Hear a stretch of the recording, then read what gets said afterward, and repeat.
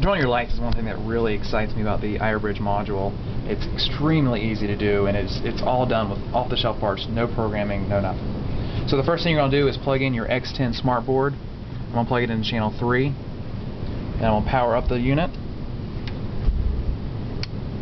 And from here it's just a matter of plugging in everything that you need to plug in to control your lamp. So I'm going to plug in an x10 controller module.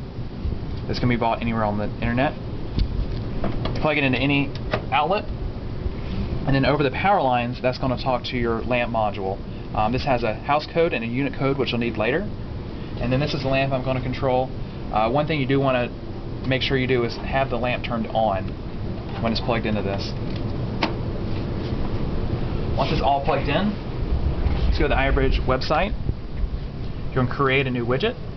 It's an x10 control. I just select my module I want it on. Like I said before, it's channel 3.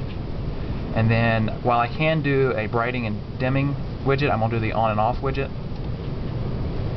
From before, my house code is A and my unit code is 3.